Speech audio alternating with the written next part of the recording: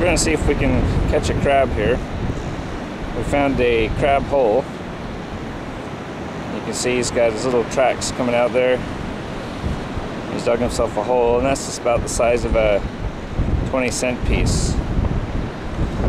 So what I normally do is come down to the side of the hole. Oh.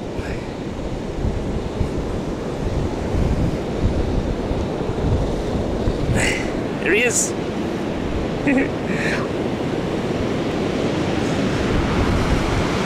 So you dig down to the side of the hole, come across, and there he is. He's frozen. He thinks that I can't see him yet. There's his little beady eyes.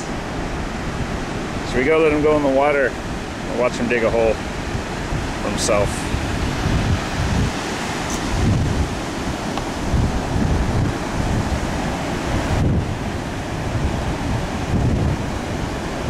It's probably been dry a while. I don't think the water's been up there very long. Here we go.